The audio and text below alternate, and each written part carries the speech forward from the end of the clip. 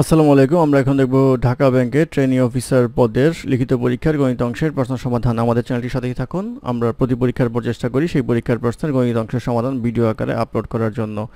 অঙ্ক শুরু হবে 35 এর এ নাম্বার অঙ্ক দিয়ে। 35 এর এ নাম্বার অঙ্ক ছিল, in order to pass an examination a student is required to get 35% of the maximum marks. If a student scored a total of 381 marks and failed by 144 marks, determine the maximum mark of the examination. অর্থাৎ বলা হচ্ছে একজন স্টুডেন্টকে pass করতে হলে total marks বা maximum মার্কসের 35% marks পেতে হয়, কিন্তু সে পেয়েছে 381 পাওয়ার কারণে সে 140 নাম্বার কম পেয়ে ফেল করেছে। তাহলে জিজ্ঞাসা করা হয়েছে কত মার্কসের পরীক্ষা হয়েছিল বা ম্যাক্সিমাম মার্কস কত ছিল। তো আমাদের এখানে যেটা দেওয়া আছে সেই ক্ষেত্রে বলা হচ্ছে he scored 381 marks to pass করার জন্য required another 144 marks।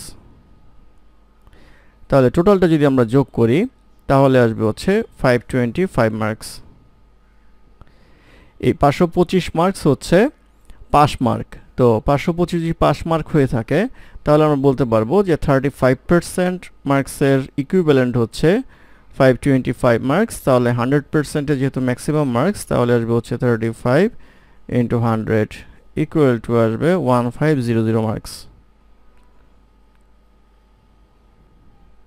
তাহলে 1500 মার্কস হবে হচ্ছে টোটাল মার্কস বা ম্যাক্সিমাম মার্কস। এটি হবে এই প্রশ্নের উত্তর। তারপর প্রশ্ন নাম্বার 35 এর বি। নাম্বার 35 এর বিতে বলা আছে, এ children's gift store sales gift certificate in denomination of $3 and $5. The store sold M $3 certificate and N $5 certificate worth $93 on a Saturday afternoon. If M and N are natural numbers, how many different values can M take? যদি n এবং m natural number হয় তাহলে m এর different value কত হতে পারে। তো এইখানে আমাদের দুইটা জিনিস, একটা হচ্ছে $3 একটা হচ্ছে আমাদের $5। তো এখানে আমাদের m এর মান ধরবো, n এর মান ধরবো।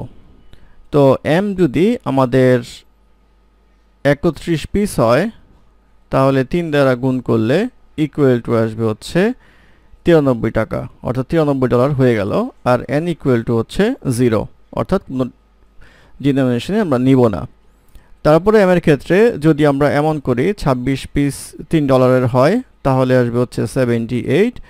আর n এর মান যদি আমরা ধরি যে 3 পিস $5 হয় তাহলে আসে হচ্ছে $15। এই দুইটা মিলিয়ে হয় হচ্ছে $93। আবার m এর ভ্যালু যদি 21 পিস হয় $3 করে তাহলে আসবে হচ্ছে 63। n ইকুয়াল টু যদি 6টা হয় তাহলে $30, সব মিলিয়ে হয় হচ্ছে 93। আবার m যদি আমরা নেই এখন 16 পিস ইন্টু 3 ইকুয়াল টু আসবে হচ্ছে আমাদের 48। আর এইটা যদি 9 নেই তারপরে আসবে হচ্ছে 45, এটা করলে আসবে হচ্ছে আমাদের 93। আবার m যদি আমাদের 6টা হয়, সরি 11টা হয় তাহলে আসবে হচ্ছে 33। n যদি আমাদের 12টা হয় এইটা আসবে হচ্ছে 60, টোটাল আসে হচ্ছে 93। এরপরে m যদি আমাদের 6টা হয় তাহলে 3 6 হয় 18। n যদি আমাদের 15টা হয় 5 15 75, এই আসে হচ্ছে 93। আবার m যদি আমাদের একটা হয় তাহলে আসে হচ্ছে 3। n যদি আমাদের 18টা হয় তাহলে আসে হচ্ছে 90, টোটাল ইকুয়াল টু আসে 93। অর্থাৎ এই কয়টা কম্বিনেশন সম্ভব। এখন আমাদের কথা হচ্ছে যেহেতু বলা হচ্ছে m and n R natural number, সেই ক্ষেত্রে n ইকুয়াল টু 0 এইটা আমাদের হিসাবে আসবে না। তাহলে হতে পারে 1টা 2টা 3টা 4টা 5টা 6টা, অর্থাৎ 6 ভাবে গঠন করা যেতে পারে। অর্থাৎ 6 হবে হচ্ছে এই প্রশ্নের উত্তর। অর্থাৎ 6টা ভ্যালু হতে পারে। কি কি হতে পারে? তাহলে একটা হতে পারে হচ্ছে 26, একটা হতে পারে 21, একটা হতে পারে 16, একটা হতে পারে 11, একটা হতে পারে 6, একটা হতে পারে হচ্ছে 1। এই হচ্ছে টোটাল 6টা। এই 6 ধরনের কম্বিনেশনে হতে পারে। তাহলে 6 হবে হচ্ছে এই প্রশ্নের উত্তর। তারপর প্রশ্ন নাম্বার 35 এর সি, নাম্বার 35 এর সিতে বলা আছে a boat selling against A stream of river take 6 hour to travel 24 kilometre while sailing with the stream it takes 4 hours to travel the same distance. What is the speed in kilometer per hour of the stream? তো আমরা ধরে নিব হচ্ছে let the speed of boat equal to b and speed of stream equal to ধরে নিব s. তো আমাদের প্রথমে বলা হচ্ছে যে 6 ঘন্টা লাগে হচ্ছে against the stream, তাহলে speed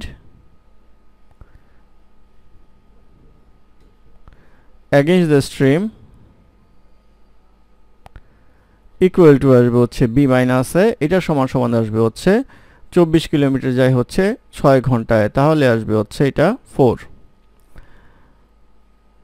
আবার যদি বলা হয় যে স্ট্রিমের অনুকূলে speed with the stream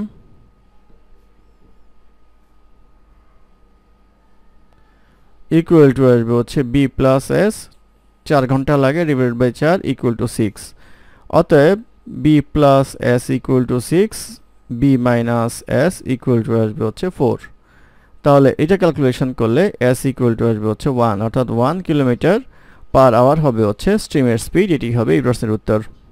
তারপর প্রশ্ন নাম্বার 35 এর ডি, 35 এর ডিতে বলা আছে the length of A rectangular room is double of its breadth, অর্থাৎ একটা ঘরের দৈর্ঘ্য হচ্ছে তার প্রস্থের দ্বিগুণ। If the area is 512 square metres what is the perimeter, অর্থাৎ তার ক্ষেত্রফল যদি 512 বর্গমিটার হয় তাহলে পরিসীমা কত।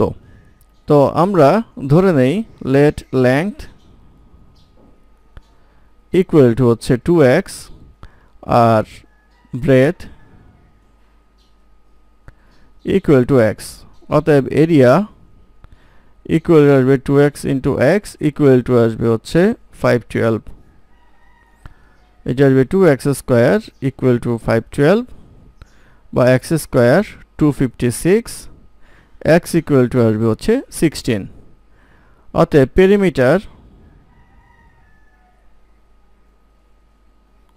ইকুয়াল টু আসবে হচ্ছে 2 ইন্টু দৈর্ঘ্য প্লাস প্রস্থ ইকুয়াল টু আসবে 6x, 6 ইন্টু 16 ইকুয়াল টু আসবে হচ্ছে 96 মিটার, অর্থাৎ 96 মিটার হবে হচ্ছে পেরিমিটার। এটি হবে এই প্রশ্নের উত্তর। ধন্যবাদ আপনার সাথে থাকার জন্য। আমাদের চ্যানেলটি ভালো লাগলে অবশ্যই সাবস্ক্রাইব করবেন, লাইক কমেন্ট এবং শেয়ার করবেন। আমাকে কোনো সমস্যা থাকলে আমাদের কমেন্টে জানাবেন, আমরা চেষ্টা করব কমেন্টে রিপ্লাই দেওয়ার জন্য। ধন্যবাদ।